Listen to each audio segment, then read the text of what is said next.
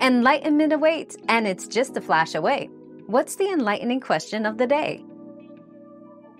The historical ownership of Israel is complex and multi-layered, involving various peoples and empires over millennia. Initially, ancient kingdoms like Israel and Judah emerged in this region.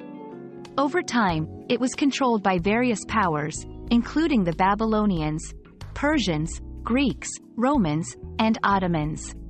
The modern state of Israel was established in 1948, following a complex history of Jewish and Arab claims to the land. This topic involves intricate historical and political nuances.